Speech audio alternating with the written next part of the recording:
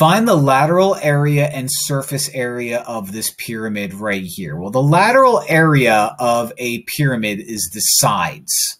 The surface area is the sides plus your base, your one base. So if you're thinking, oh, this is kind of similar to when they were prisms, kind of, but not exactly the same. Okay, not exactly the same. So let's start out by doing the lateral area first. Okay, the lateral area of any prism is found by doing and I'll put L for lateral area, 1/2 of the perimeter of the base times what is called the slant height. Now, that's a pretty looking L, because that pretty looking L represents the slant height. The slant height is the height of one of the sides if I were to cut this up and kind of stand one of these triangles tall. And if you're thinking, oh, it's basically the height of a triangle, the slant height is the height of the triangle. Okay, so it's very, very, very, very, very similar to 1/2 base times height, which is the area of a triangle. It's just that I'm doing, instead of 1/2 base times height, I'm doing 1/2 perimeter of this whole thing times height of one triangle.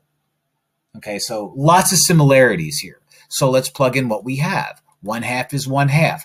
The perimeter is, I have 1, 2, 3. So this is a pentagonal prism. Each side is 8 feet. So the perimeter is going to be 8 times 5, which is 40.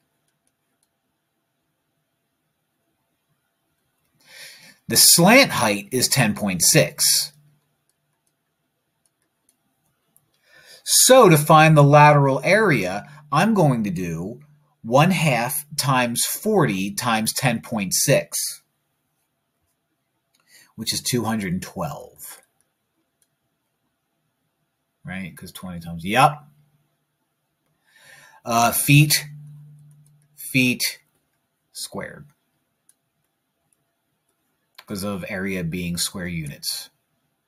Now, common sense will tell you that if I'm finding just the sides to give me the lateral area and the only difference is now I have to add my one base, then why don't I write out the formula? I'm not going to go to a formula sheet to find the area of the whole thing, the surface area. Okay, it's going to be my lateral area, which is 1/2 P times slant height plus the area of my one base. All right, so I know that my lateral area is 212. The base is a regular polygon. So you find the base by doing 1/2 times the apothem times the perimeter. And if you're like, apothem? Isn't that an animal that comes out at night and has creepy eyes and sometimes gets hit by my car? No, that's a possum. An apothem is a line connecting the center of a regular polygon to the side of the polygon, as long as it creates a 90-degree angle, like a radius, if you will.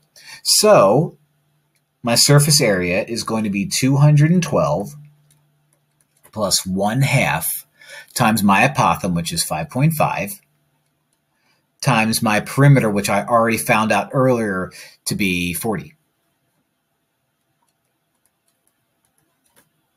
Okay, a little bit more math. 212 plus 1/2 times 5.5 times 48,